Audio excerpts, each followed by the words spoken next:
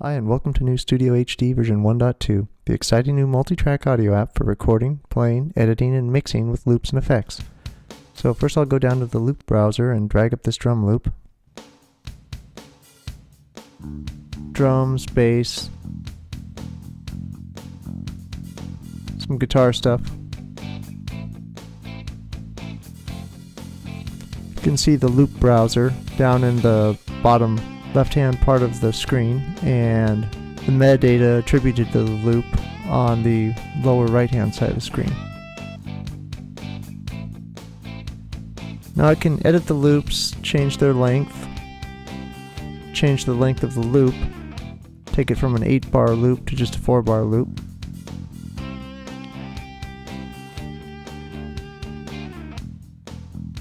I'm just changing the length of all my loops. Copy and paste my loop.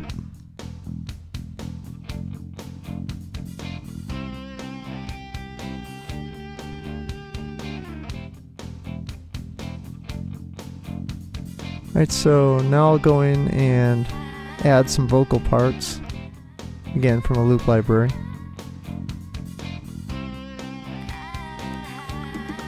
Then finally this kind of percussion part.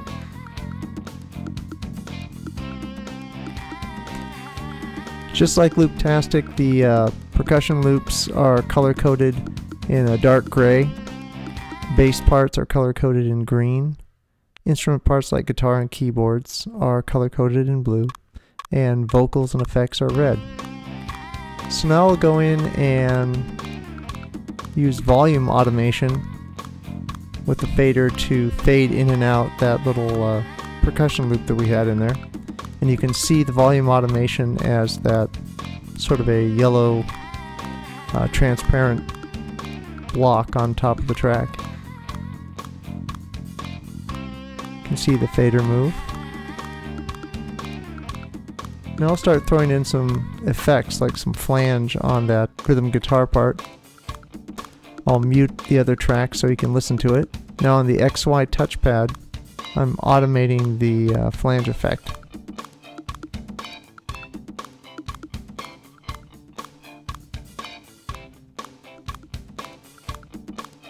So you can see the automation move on the pad. I'll add some more effects. Bring some pan in for the vocals.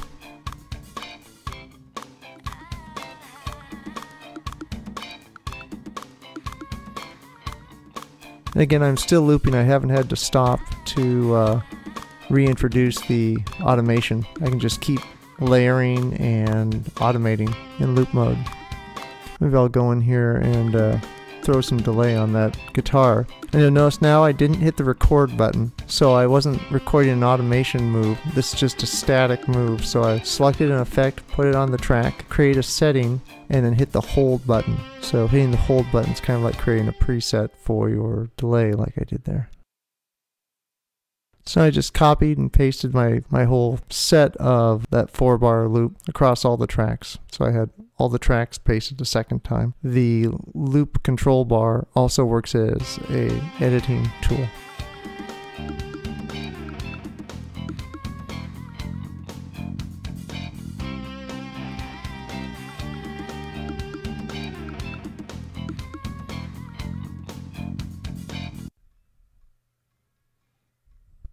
Now I'll record a new track here on track 8.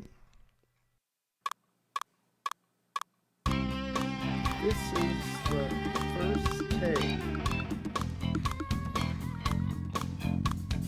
in studio.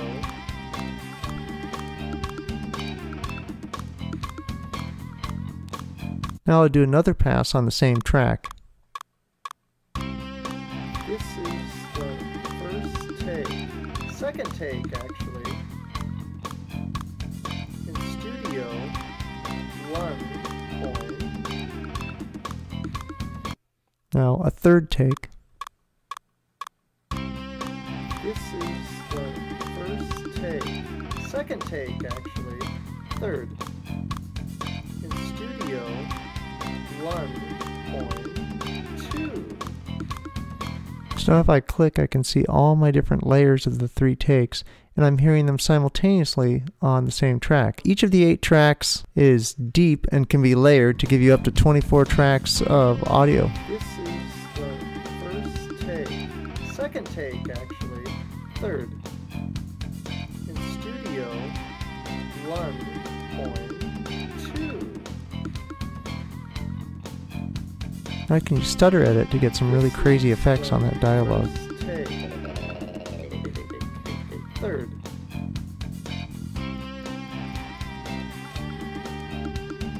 Two. I'll mute out a bunch of the tracks.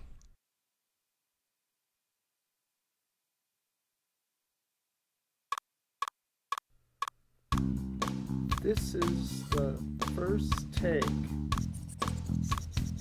Third. And there you see the stutter 1 point. automation, that little SS, for the stutter stepped effect. This is the first take. And you see the automation going on the pad there. Now if you don't like your automation, you can just drag the automation off the screen, like you saw me do right there, This is the first and re-record it. Actually, third. Or you can just keep recording on top of the same automation data to update it. I'll turn all my tracks back on again. This is the first And then we'll throw some effects into the new Master Effects section. So here we have our reverb. So again, I'm not recording an automation move. I just created a preset reverb setting by selecting reverb, putting it in the master effects slot, making a choice on the XY pad as to a setting, and then hitting the hold button. There's a pop-up for the master section just like there is for all the individual track sections. So if you have more than one effect per track, you can select which one of the effects you want to affect. This is the first take. This is And just like track automation, you can of course automate the third. effects on the master.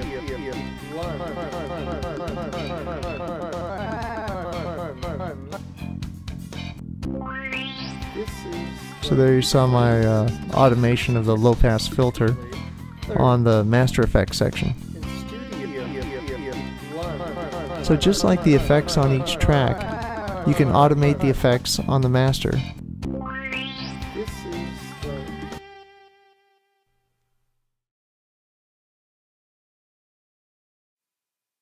Plus you'll notice that we will automatically adjust the audio to any tempo.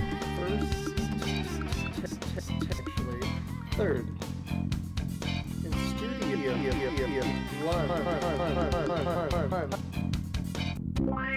This is the first.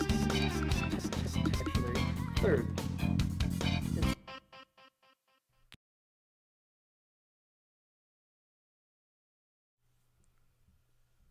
I'll just go back to my projects and name my project.